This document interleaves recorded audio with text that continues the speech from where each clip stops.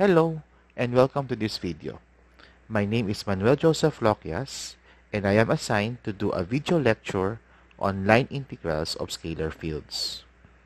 This lecture will consist of 3 parts and this is the first of them.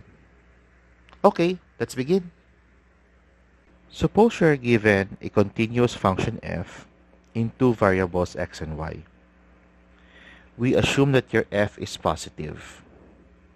This means that the graph of f should lie somewhere above the xy plane. In addition, we also have a smooth curve C on the xy plane, which is parameterized by the vector-valued equation r of t with components x of t, y of t, and your t is any value in the closed interval ab.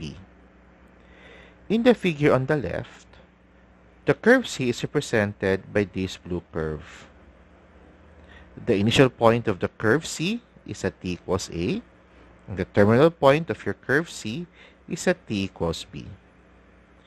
Remember, the graph of your function f is somewhere above the xy plane. What we do now is we project each point on the curve C above to the graph of your function f.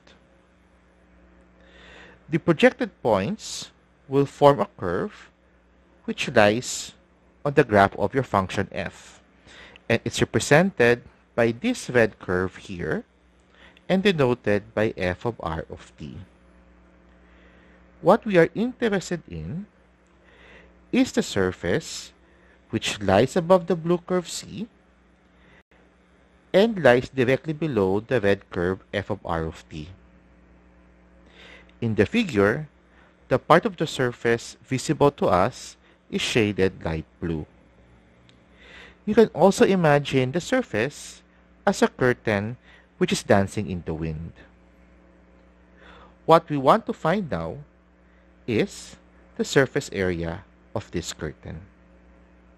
To find the area of this curtain, we will employ the usual steps in coming up with a definite integral.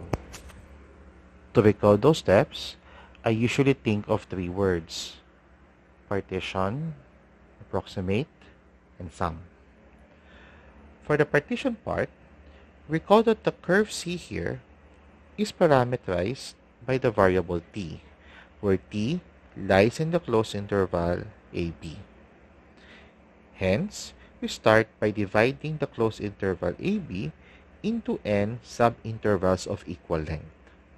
This is usually called a regular partition. We denote the endpoints of the subintervals by t0, which is just a, t1, and so on up to tn, which is just your p. What is happening here?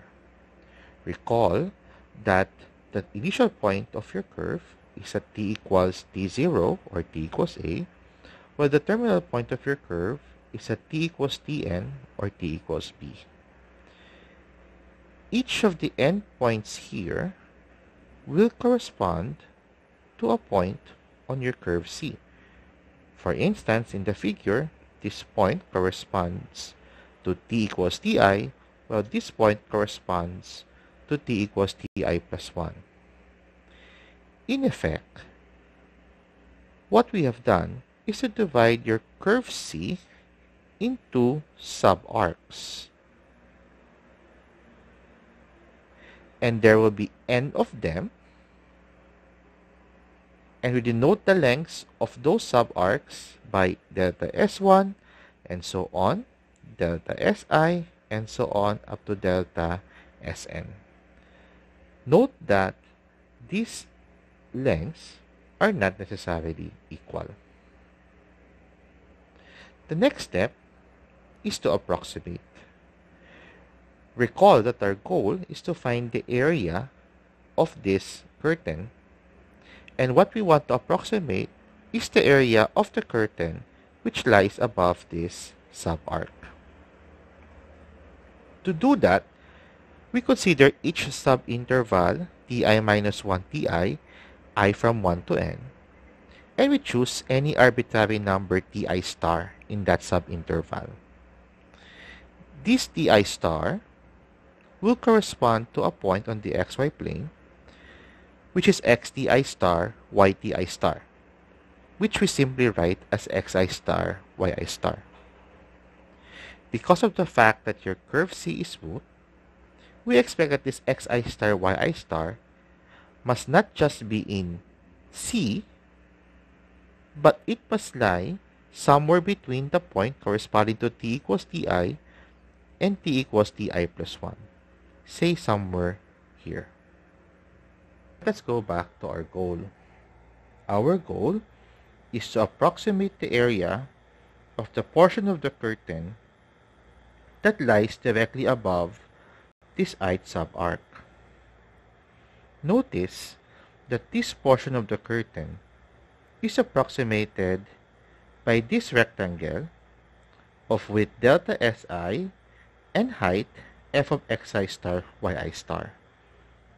Hence, the area of this portion of the curtain is roughly equal to the product of the height f of xi star yi star and the width delta Si of this ith rectangle form. We now go to the third part, that is sum. Remember, our goal is to approximate the area of the entire curtain. What we have so far are the areas of the different rectangles formed. Each of those rectangles will have area f of xi star yi star delta Si. Therefore, an approximation of the area A of the curtain is just a summation of all the areas of the rectangles, and we take the sum from I equals 1 up to n, since there are n such rectangles. Note that this summation is still an approximation of the area of the curtain. Indeed, this portion of the curtain is neither a rectangle nor a planar region. In fact, in general, it should be a curved surface in three-dimensional space. Nonetheless, observe that as delta Si becomes smaller, this rectangular region becomes a better approximation of this portion of the curtain. Hence, to obtain a better approximation of the area of the curtain, all that we need to do is to make the length of each subarc as small as possible. And this is achieved by making the number of subarcs, which is n, as large as possible. Hence, we say that the area A of the curtain is given by the limit of this summation as the number of subarcs n approaches positive infinity, assuming, of course, that this limit exists. This discussion leads us to the definition of the line integral of a function f in two variables x and y with respect to arc length. We have the following formal definition. Let f be a function on R2 that is continuous on some region containing the smooth curve C, where C is parameterized by the vector-valued equation R of t with components x of t, y of t, where t is in the closed interval AB. Then the line integral of f along C with respect to the arc length S is given by the limit of the summation of f of xi star yi star delta Si, where the sum is taken from I equals 1 up to n, and the limit is taken as n approaches positive infinity, if this limit exists. The line integral along a curve with respect to the arc length is denoted in this manner. You have a single integral whose subscript is c, where c is the smooth curve, and we have ds, where s is the arc length. How does the line integral differ with the integrals that you already know. In Math 21, you have learned of definite integrals, which are taken over or evaluated over closed intervals AB in one-dimensional space. Earlier in Math 23, you have learned of double integrals, which are evaluated over regions R in two-dimensional space, and triple integrals, which are evaluated over solids S in three-dimensional space. In this case, your line integral are taken over smooth curves C in two-dimensional space. Thus, you may think of line integrals as curve integrals to remember this property. We continue with the following remark. If minus C denotes the curve C oriented in the opposite direction, then the line integral along minus C of f of xy with respect to the arc length S is just the same as the line integral along the original curve C of f of xy ds. This fact can be observed from the definition of your line integral. Take note that in the definition, this delta Si, which is the length of the ith subarc, does not depend on the orientation of your curve C. Now, how do we actually compute for the value of this line integral without going through this limit process? For that, all we need to recall is the following formula. The derivative of the arc length S with respect to t is equal to the magnitude of r prime of t. From this formula, one can show that the line integral can be expressed as a definite integral with respect to the parameter t of your curve C. That is, it is the integral of f of x of t y of t times the magnitude of r prime of t dt from A to B. One can easily remember this formula by taking note that ds from this formula is exactly magnitude of r prime of t dt. The x and y here should now be expressed in terms of the variable of integration t, and your t lies in the closed interval AB. Furthermore, keeping in mind that the components of r prime of t are x prime of t, y prime of t, one obtains the following formula for the line integral of f of xy ds. We are now ready to solve an example. In the example, we are being asked to evaluate this line integral. From the previous remark, we know that the line integral is equal to the integral of f of x of t y of t times the magnitude of r prime of t dt. And since the parameter t of your curve C should lie in the closed interval 0 to pi over 2, then the limits of integration should also be 0 and pi over 2. To continue, we need to identify f of x of t y of t and the magnitude of r prime of t. For f of x of t y of t, take note that your curve C has vector valued equation r of t with x component 3 sine t and y component 3 cosine t.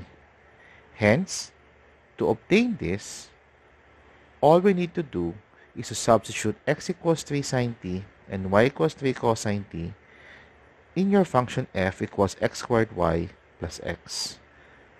Doing that, we get x squared, which is just now 3 sine of t quantity squared, multiplied by y, which is 3 cosine of t, plus your x, which is again 3 sine of t, and thus we obtain f of x of t, y of t. To get the magnitude of r prime of t, we first compute for r prime of t, and that is obtained by taking the derivative of each component. The derivative of the x component is 3 cosine t, while the derivative of your y component is negative 3 sine of t. And thus, the magnitude of r prime of t is equal to the square root of the square of the first component, which is 9 cosine squared t, plus the square of the second component, which is just 9 sine squared t. Since 9 cosine squared t plus 9 sine squared t is equal to 9, this simplifies to 3. Substituting the magnitude of r prime of t, which is 3, we now get that the line integral is expressed as a single integral with respect to t. And we proceed as what you do in your Math 21.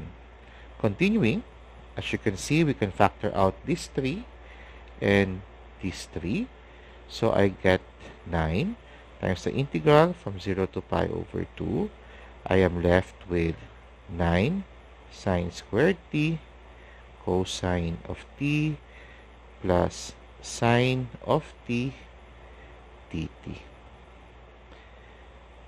Integrating each term, for the first term, I can let u to be sine t because du is just cosine t dt, and what I get is an integral of u squared. So this leads us to 3 sine cube t, while the integral of the second term is simply minus cosine t. And you evaluate this from t equals 0 to t equals pi over 2. Evaluating, sine pi over 2 is 1 and cosine pi over 2 is 0. So I get here 3, while sine 0 is 0 and cosine 0 is 1. So I get minus negative 1. And this gives the final answer of 9 times 4, or 36. Before we continue, let me ask, what does your curve C look like? To see it, observe that if we compute for x squared plus y squared, where your x is 3 sine t and your y is 3 cosine t, we obtain 9 sine squared t plus 9 cosine squared t, or simply 9.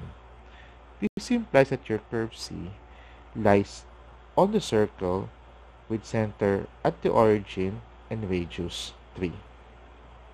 However, the x component of C and the y component of C are both non-negative whenever your t is in the closed interval 0 to pi over 2.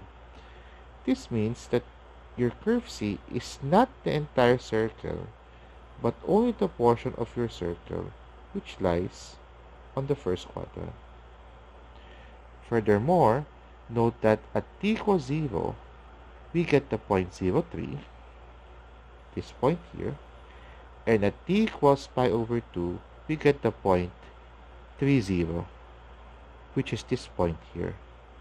And from that, we deduce that the orientation of your curve must be in this direction. Recall from Math 22 that the parametrization of a curve is not unique. For instance, this vector-valued equation with parameter u in the closed interval negative pi over 2 to 0 represents the same curve C.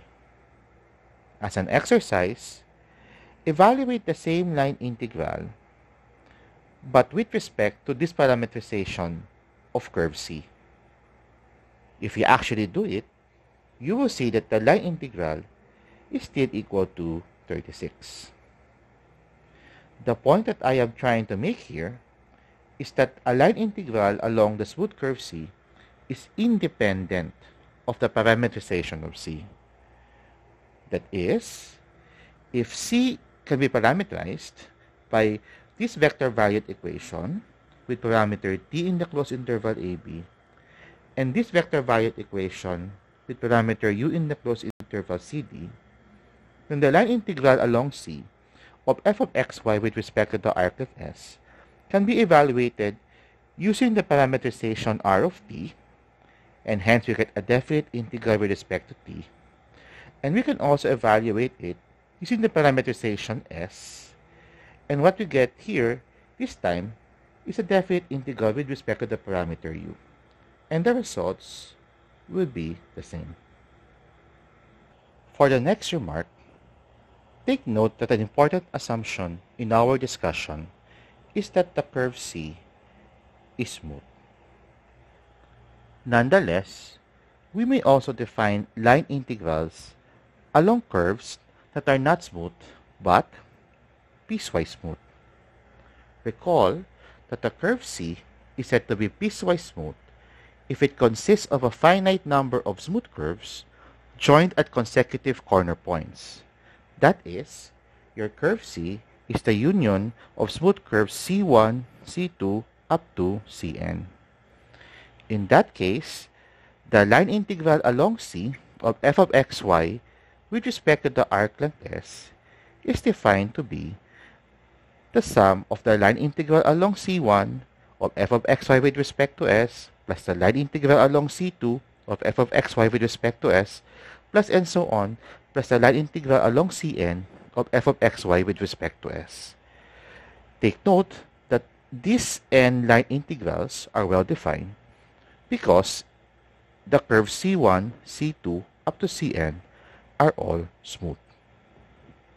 For the next example, we want to evaluate this line integral where C consists of the portion of the parabola y equals x squared from 0, 0 to 1, 1, followed by the line segment from 1, 1 to 3, 2. It is clear from the graph of C that it is not smooth because of the presence of this corner point.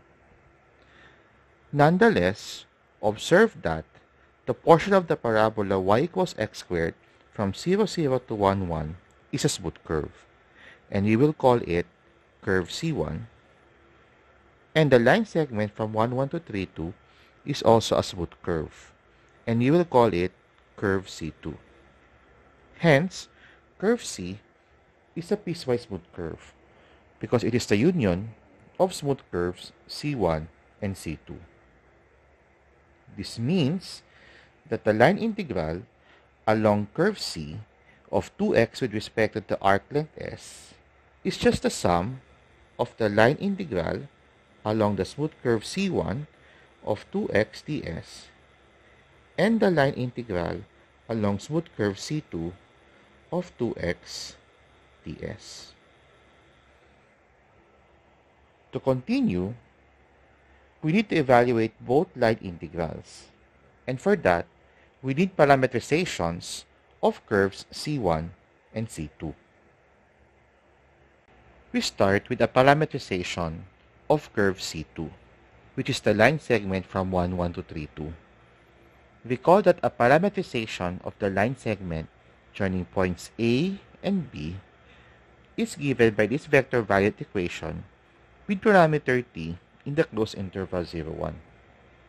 This vector variant equation is easy to remember because x1, y1 here are exactly the coordinates of the initial point A, and x2 minus x1 and y2 minus y1 are the components of vector AB.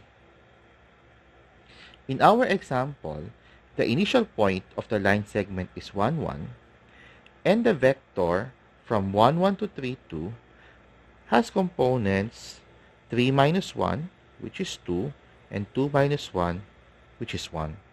And hence, C2 has vector variant equation given by the x-coordinate of the initial point is 1, so I get 1 plus the x-component of the vector from 1, 1 to 3, 2 is 2, and the y-coordinate of your initial point is 1, plus the y-component of the vector from 1, 1 to 3, 2 is 1, so I get t here. And t here is in the closed interval 0, 1. You can check that at t equals 0, you get exactly 1, 1, and at t equals 1, you get exactly 3, 2. We now turn to a parametrization of curve C1, which, if you recall, is the portion of the parabola y equals x squared from 0, 0 to 1, 1. Recall that the simplest parametrization of the graph of y equals f of x, where x is in the closed interval AB, is obtained by setting the parameter t to be just x. That is, the vector-variant equation whose x component is t and whose y component is f of t, because your y is equal to f of x. And where the parameter t, which is just x, is in the closed interval AB. Going back to our example, we obtain now a parameterization of curve C1 as the vector-variant equation R1 of t, whose x component is t, and whose y component is t squared, because the equation of the pure parabola is y is equal to x squared.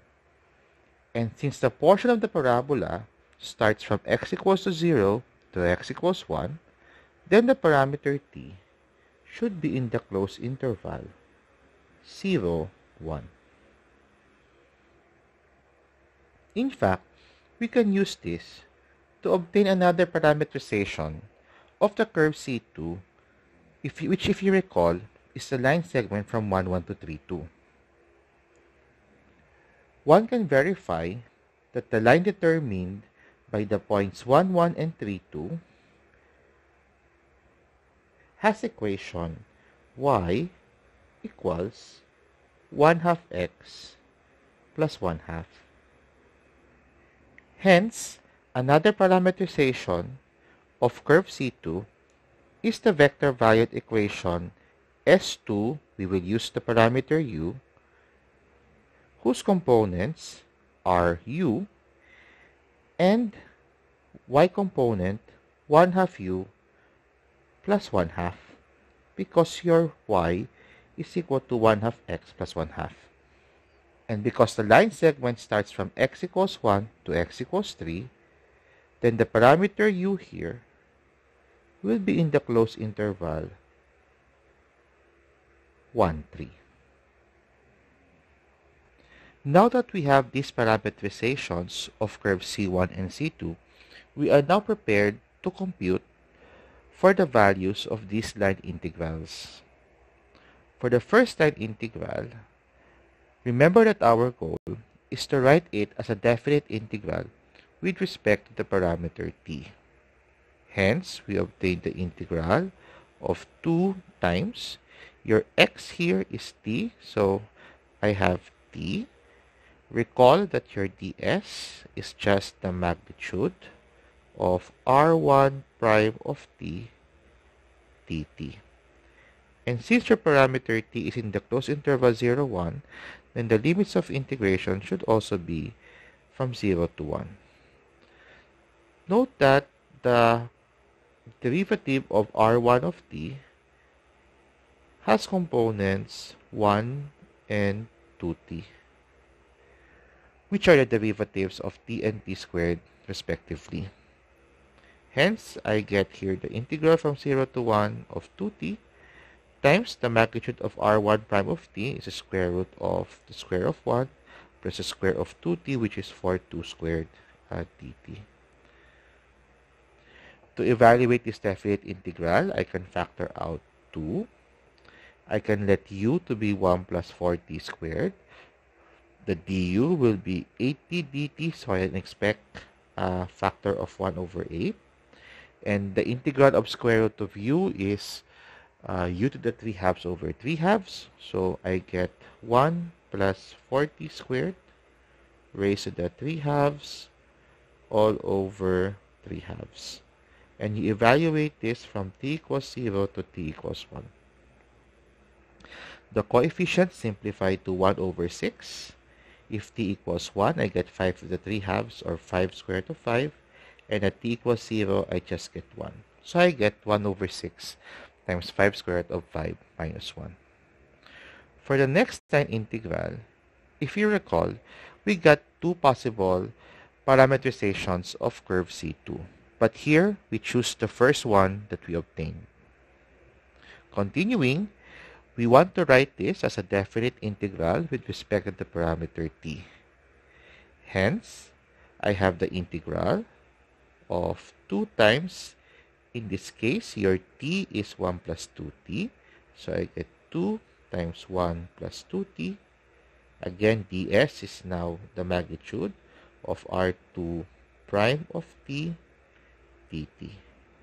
And since the parameter t is also in the closed interval 0, 1, hence the limits of integration are still from 0 to 1. Continuing, take note that r2 prime of t has components 2 and 1. Hence, I get the integral from 0 to 1 of 2 times 1 plus 2t, and the magnitude of r2 prime of t is in fact constant. It's the square of 2 plus the square of 1, which is 5 dt. So evaluating this definite integral, I can factor out 2 square root of 5. The integral of 1 is t, integral of 2t is t squared. Evaluate from 0 to 1. I get 2 square root of 5 multiplied by at t equals 1. I get 2, at t equals 0. I get 0. So finally, I get 4 square root of 5. And we're almost done. Going back to the original problem, which is the line integral along the entire curve C of 2x with respect to the arc length S, we just get the sum now of 1 over 6 times 5 square root of 5 minus 1 and 4 square root of 5, which if you want, you can still simplify as 29 square root of 5 minus 1 all over 6. And this is now your final answer. At the start of the video, the line integral with respect to arc length came about from finding the area of a certain curtain. We end this video by mentioning other physical interpretations of the line integral with respect to arc length. For the first one, suppose you have a wire which is shaped like the curve C, whose linear density function is given by delta of xy. Then the mass small m of the wire is given by the line integral along C of a density function with respect to the arc length S. Furthermore, the center of mass of the wire can be found at the point x bar y bar, where x bar is equal to 1 over m times this line integral, and y bar is equal to 1 over m times this line integral. These two line integrals are usually called the moment of mass about the y-axis and the moment of mass about the x-axis, respectively. Another special case of the line integral along C of f of xy with respect to s happens if your function is just a constant one. That is, it is just the line integral along C with respect to s. In that case, the value of your line integral is just the arc length of your curve C.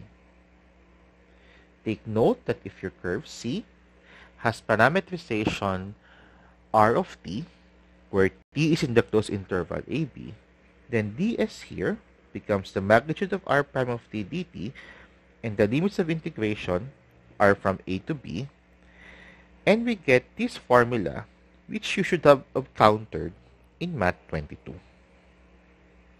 Moreover, this result is in complete analogy to the following integrals: the integral from a to b of dx, the double integral of dA over the region R, and the triple integral of dV over the solid S.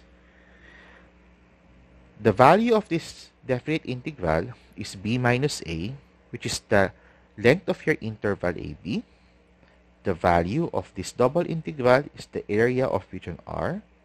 The value of this triple integral is the volume of your solid S. And here, the value of this line integral is the arc length of your curve C. This ends the first video of this lecture. In the next video, we will talk about line integrals, but with respect to the coordinate variables x and y.